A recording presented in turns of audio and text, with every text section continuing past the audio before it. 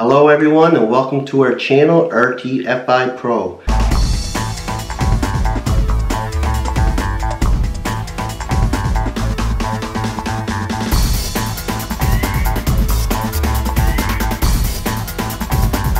Today's topic that we will be discussing is how to mathematically calculate the steel equivalent of product such as water in pipe. Before we get started, I'd like to mention yes, there is alternative ways to calculate exposure time, such as a dosimeter exposure, which is placing the dosimeter on the back side of the component as shown in the figure. What we are providing here is the mathematical application to show the equivalent of steel in order to possibly save time in cases of reshoots due to light density film.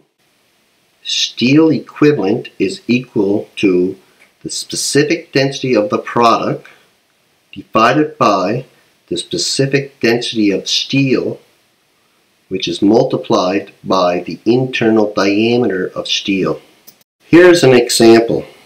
What is the equivalent of an 8-inch pipe filled with oil? The internal diameter is 7.75 inch. Steel equivalent is equal to 870 kilograms per cubic meter, as we can verify through the table 11.2, divided by 7,700 kilograms per cubic meter multiplied by 7.75 equals 0.876 inch. From the equation, an 8-inch pipe filled with oil will have an equivalent of 0.876 inches of steel. This concludes our topic for today, folks. If you like this video, give it a thumbs up and subscribe to our channel. Until next time, work safe and expand your knowledge for an increased reliability of inspection.